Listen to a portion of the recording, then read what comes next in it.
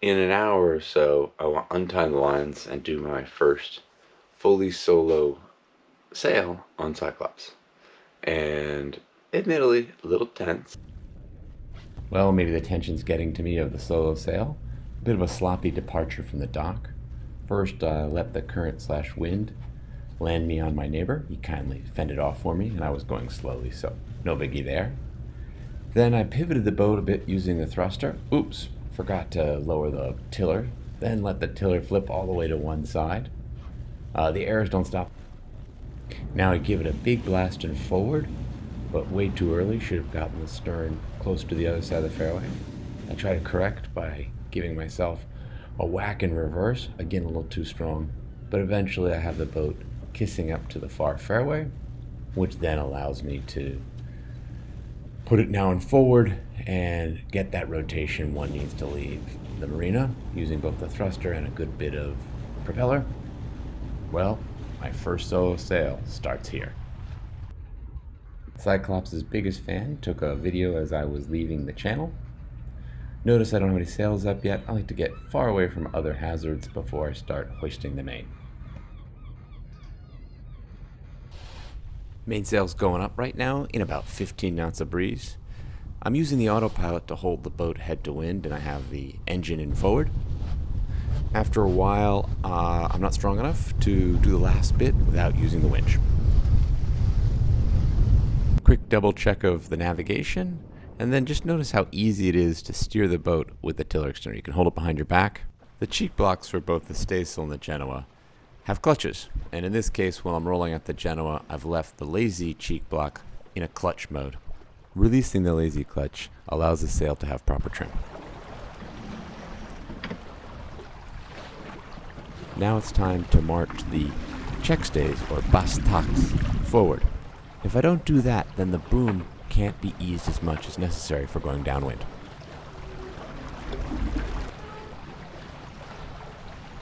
So we're just a bit out of the port, and it's mayhem when we first start out. I had to get all the fenders away, all the dock lines away, the main up, the Genoa out, settle into the proper course. Still need to check a little bit on that. And then I'll have a deck cleanup. But right now, the computer's saying I'll get to the Raz descent around 6 o'clock p.m. Here I'm cow hitching the lazy check stay. I never cow hitch a active line in case it was ever released by accident. It would damage the lifelines. After figure eighting sheets, I either place them in the line bags, figure eight them on a winch, or leave them in the cockpit. After all my hard work, I now get to enjoy a relaxing sail. I'm glancing at the screen there, which has all parameters related to sailing. Isn't that a beautiful main? Look at got the luff nice and tight. You know, as you learn a new boat, you end up fighting the squeaks. There's always something. For me, this Vang is my nemesis. Trying to pass another boat, but that's nothing new. He's cruising, I'm cruising, I just want to cruise a bit faster. Gonna just make sure my VHF is set up well. You know, it's really tough when you're alone. There's always just these little things that Gail does that now I have to do myself and remember and stuff like that. Now, the cool thing is this boat's still going 4 knots in something like 6.8 knots of breeze. And we're pretty far downwind. The Pen Agurnin. And it's right here, and it's something you don't probably want to hit. And I'm lined up right with it. But if I head lower, the boat basically stops moving. So I'm sort of messing around, trying to figure out what that next is. This bit here tells you where you're going to be roughly in a half hour. And this bit is where I want to be. Still just sneaking along downwind. The navigation conundrum is that I'm headed towards some rocks. But I thought I'd use this as a chance just to check on everything up front. The factory might take the boat away from me for abuse of product. And so I'm trying wing on wing in light air with the Genoa in the main. The results have not been fantastic. The boat needs apparent wind to go. I'm currently rocking out at 2.3 knots. Once past the rocks, then I'll hopefully put up the chute. We still have about 10 hours left on this trip. At this rate, more like 12, 14. The true wind angle that I like for the spinnaker in this light air is 130 to 140. So I need to turn the boat 40 degrees to port. Right now, I'm going about 280. So it will be 240 is what I need that waypoint bearing. Well, the computer tells me that the waypoint bearing is 250. So not too far away, I can turn the boat radically and put the spinnaker up.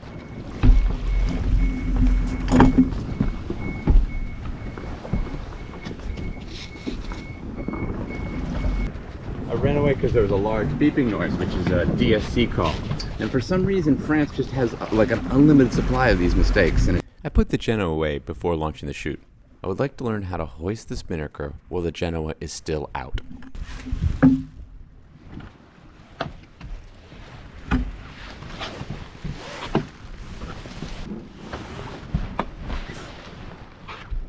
As a solo sailor, you can never give up on navigating.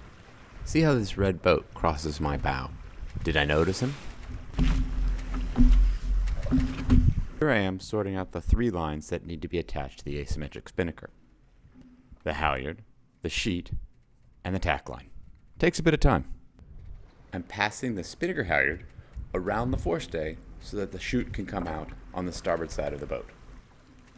Here I'm about to make a really dumb mistake, which I'll explain later in the video. Walking the lazy guy around the forestay is another task.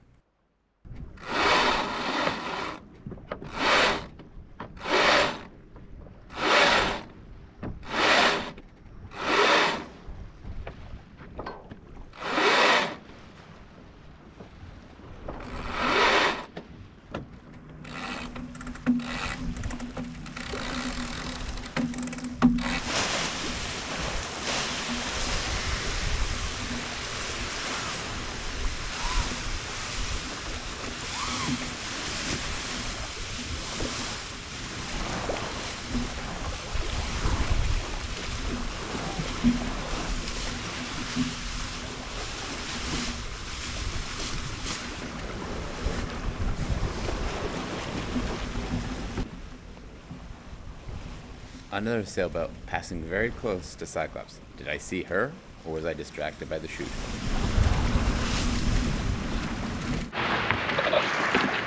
so I gotta mark my halyards a bit better. What happened here is I didn't get the spinnaker halyard all the way up because I had the tack line on too tight. So no biggie, easy tack line. So right now I need a little trim. Okay, the days of going 3 knots are over. We put the turbocharger on. There she is. Need to get a little better trim. Got a couple things I need to work on there. Okay, I'm gonna confess something quite embarrassing. I got the tack and the clue confused. They don't label them. They just put red and blue, which I should have known. But that's why I can't get the sail to trim correctly. 7 knots of boat speed, 9 knots, so maybe called 10 knots of wind. Got a bit of heel going on. Nice to put the sail up the correct way. Kind of embarrassing. Let's go check on her. I'm sure still some tweaking needs to be done.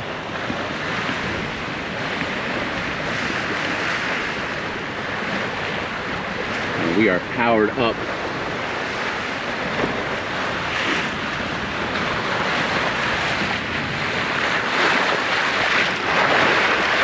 I mean, this is 10 knots of wind sailing. Get out of here. You're crying.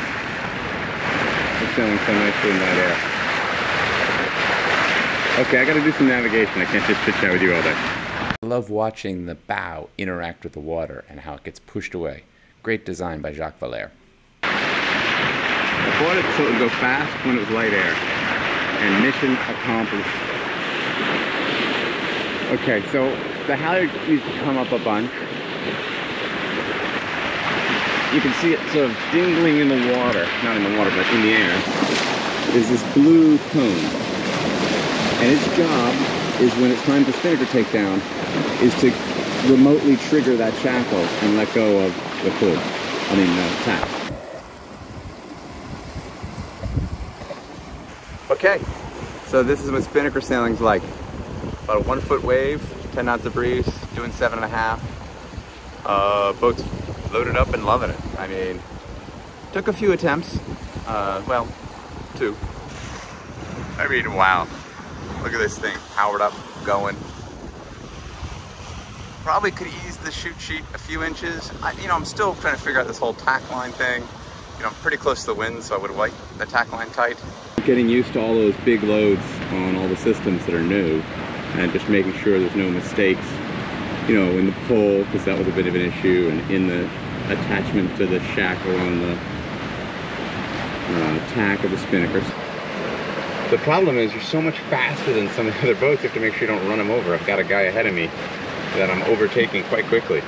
Let's go look at this guy.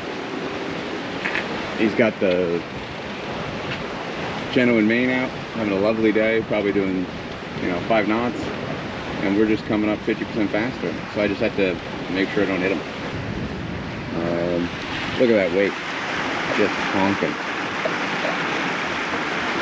You want that luff of the chute just curling in every once in a while. There you go, just curled in nicely.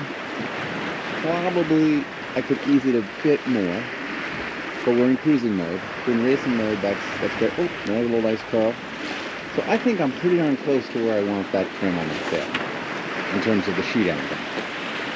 Totally unsure of the tack line. A tighter tack line is for when you're close to the wind. A loose tack line is when you're off the wind. Cyclops has lined up her next victim. Looks like a Hallberg Rossi. Sure, she's got a really comfortable aft cabin. She's from Britain. The boat with the chute, who Cyclops is really after, has a symmetric chute, so they got theirs way back, which is nice.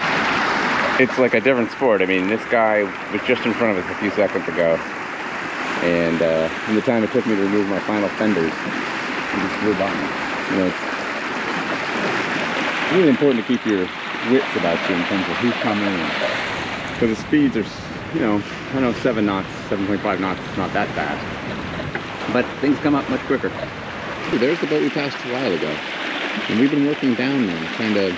Time for the spinnaker takedown. First up, release the tack line. In this takedown, I did a very poor job of preparing the sock control line. In future takedowns, I lead the sock dowsing line through a snatch block. This makes the whole process much cleaner and faster. I took the sail down with the intention of jibing and then resetting the sail. I thought this would be easier, as I'm a bit of a rookie. Later in the day, I experiment and try a proper jibe without taking the sail down. Here I am rehoisting the spinnaker on the port side of the boat. Before rehoisting, I had to reroute the sheets and the halyard.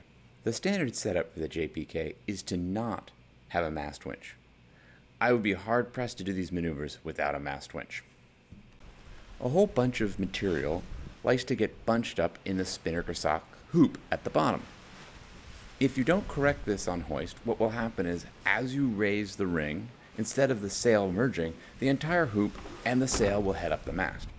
To prevent this problem, a quick tug on the material will allow the spinnaker to stay down and the hoop to go up.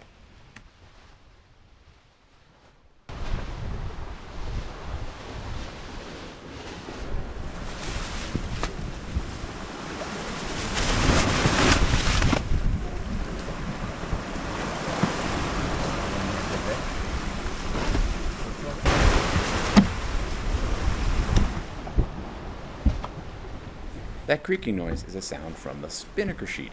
It's saying, I'm getting tugged on pretty hard. So there I go and add another wrap to the winch. I frequently test the spinnaker trim.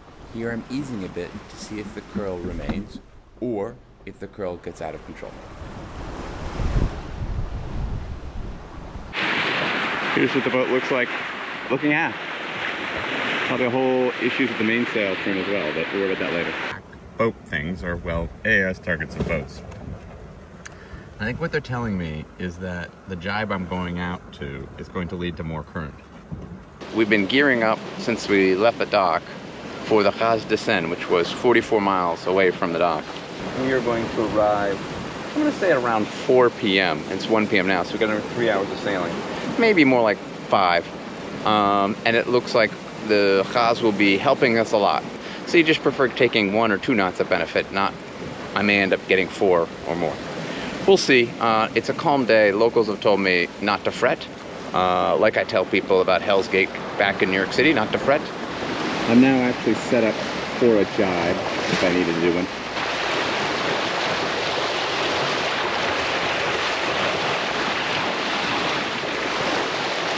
You're just hanging out here, not burning an ounce of diesel, just hauling butt. Some of these guys closer to shore, I think, are making out of me due to the current. When we hit 8, there's a little brrrr noise, which I suspect is the bobstay.